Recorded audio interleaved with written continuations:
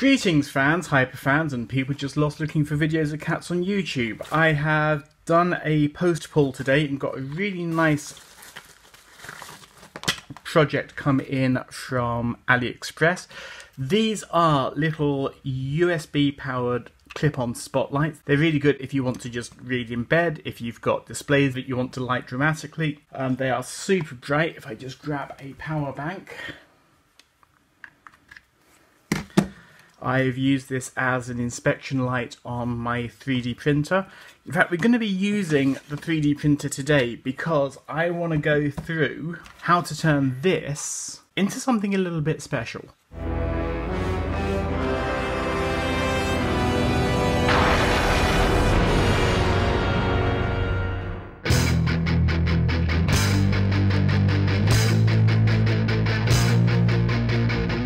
Okay, so I have a link to this exact lamp in the description below, so if you want to do this, you really can follow along.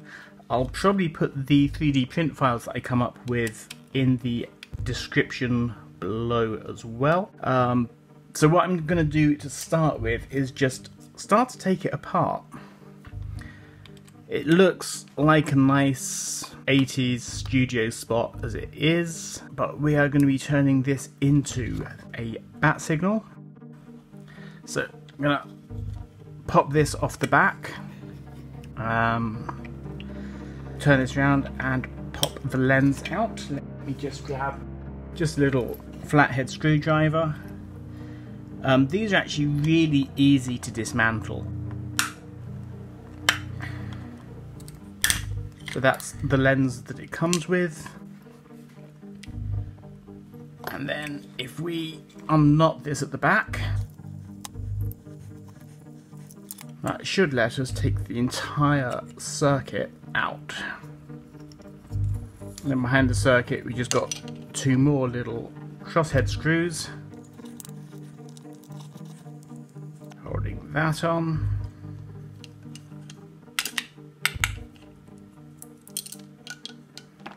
So we're going to be keeping this piece, and then we are just going to take a pair of nippers and get this off. You don't have to use nippers, you can use a Dremel, you can use a hacksaw, depends on how neat you want to make it. All we're really doing is making sure that the wire isn't damaged. That's got a nice ball joint on it. I'll probably save that for a later purpose. But now that that's off, this will slide all the way through. And we will have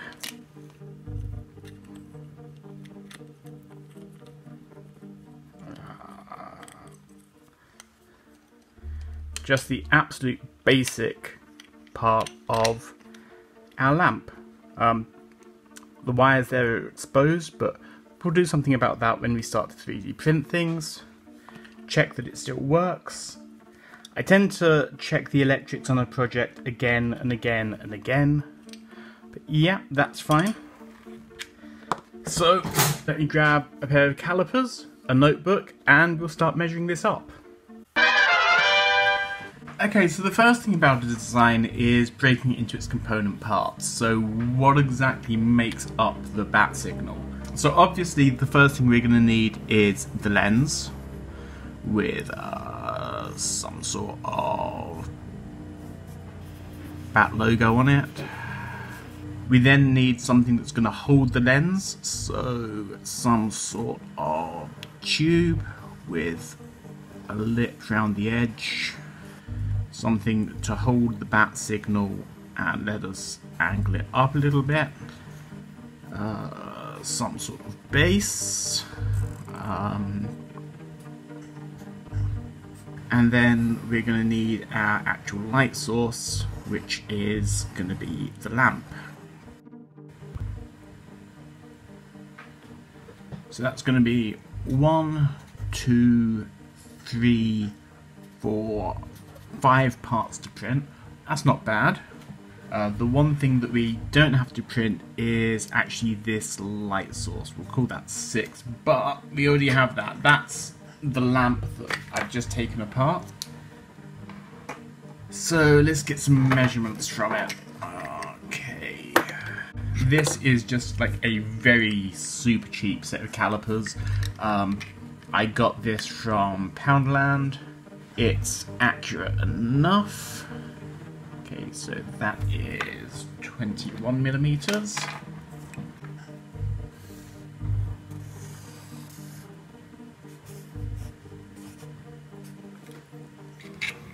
The width is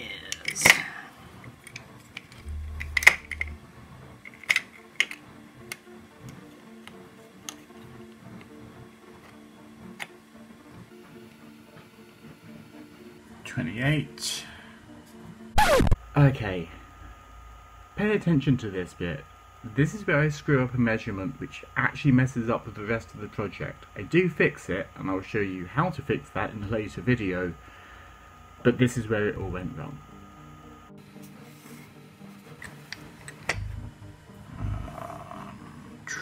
And that back flat edge.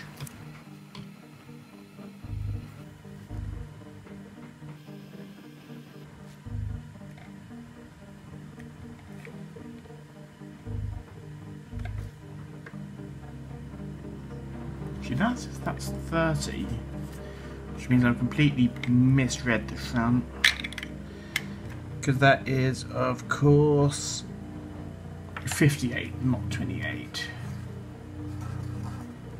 Okay, one more thing that I need to measure,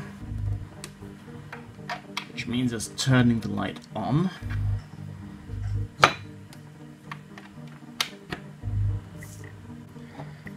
And that is how far away those three light sources blend into one. That's probably about the height I want.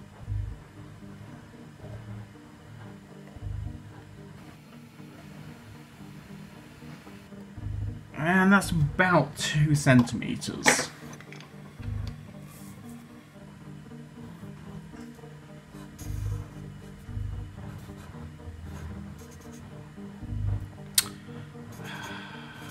Okay.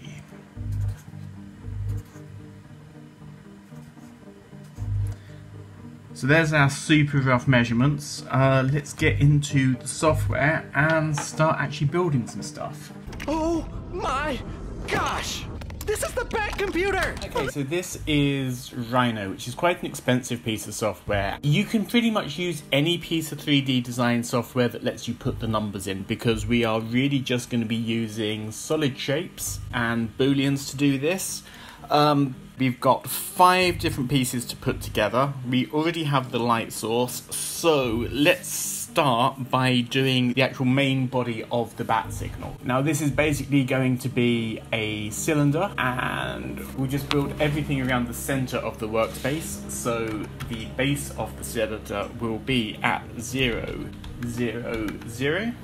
The width of our little lamp was 58 millimeters, so we are going to set this to 60 millimeters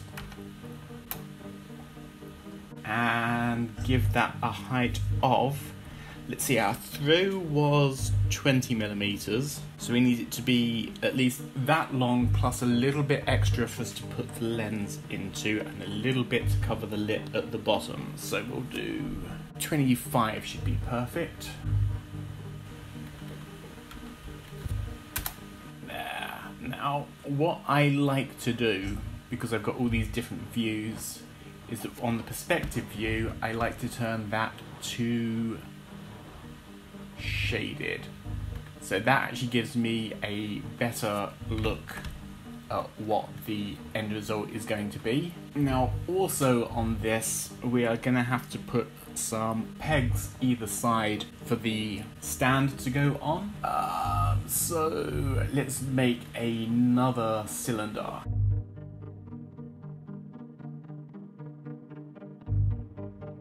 We're going to make this 8 millimeters wide. Doesn't really matter how long it is. that's put it in the wrong orientation. So let's move that 90 degrees, stretch it out. So that is at 60. Let's add 5mm either side, and let's move that 5mm up.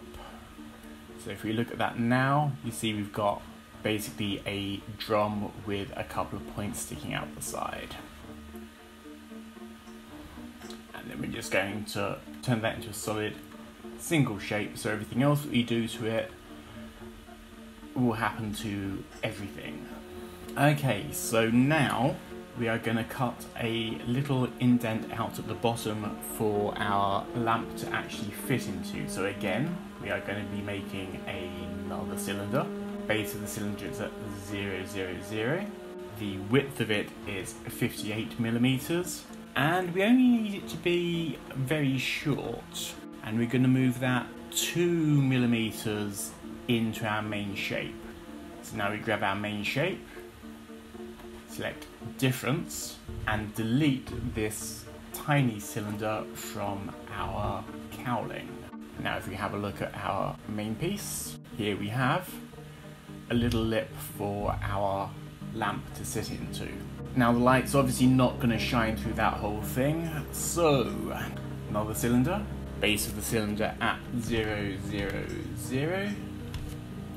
We are going to make this about 2mm shorter again. So this is going to mean that the wall of the lamp is going to be 3mm all round. And we're just going to come down 2mm from the edge. And again, we're going to do a Boolean deletion.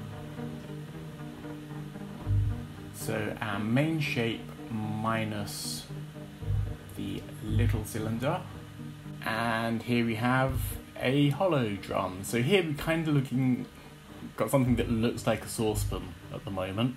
And the last thing that this is going to need is somewhere for the light to shine out. So guess what? Another solid, another cylinder, and then we're going to come in another 2mm, stretch this all the way out through the top, so that when we do another Boolean difference, we now have something that's starting to look about right. We have the lamp cowling, we have pegs on the side to put it into its stand, we have a lip to hold the lens, and we have a lip to hold the lamp. So that's our first part already done. So I'm gonna export this as an STL file, and we will call this body. Okay, I think we've got pretty far on today's video. Next time we'll do the supports, the base, and actually get this stuff printing out. Make sure that you're subscribed and you've got notifications turned on so that you don't miss the next episode. And rather than telling you what you are if you keep your toys in boxes, all I can say is tune in for the next video. Same bat time, same bat channel.